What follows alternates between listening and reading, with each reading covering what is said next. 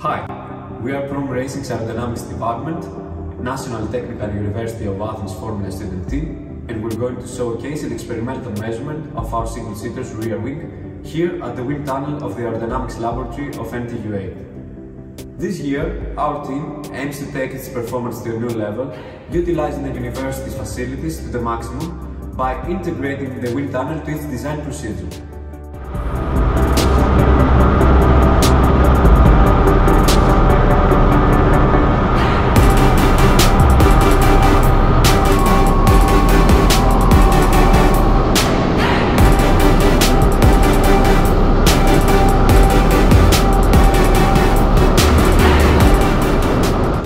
The primary objective of this experiment is to correlate the accuracy of our CFD model with the wind tunnel's data. Measuring the lift and drag coefficients of our rear wing in different dynamic conditions and arrangements will determine the fluctuations of delta CL and delta CD, which will be compared with the corresponding ones obtained from the CFD solution. Equally important is the observation of our dynamic phenomena formed with the use of tafts, which are fully capable of visualizing flow patterns, aiming to validate the calculations of our computational tool.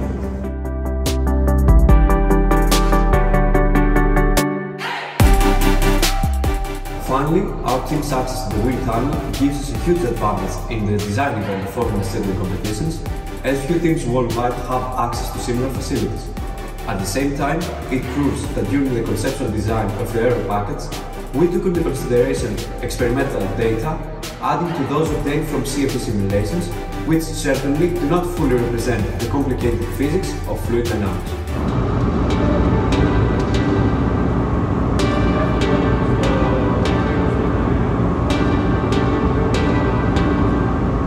The assembly to be measured consists of the rear wing and a hand main mount designed to resemble the cast main hook and swans.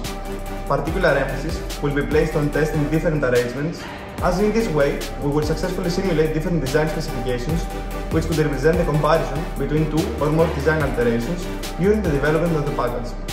Specifically, the conditions we are going to focus on are, first of all, a maximum downforce arrangement, secondly, a drag reduction system layout, also known as DRS. After that, we will attempt to extract the third flap of the multi-wing assembly, and last but not least, remove the second flap as well.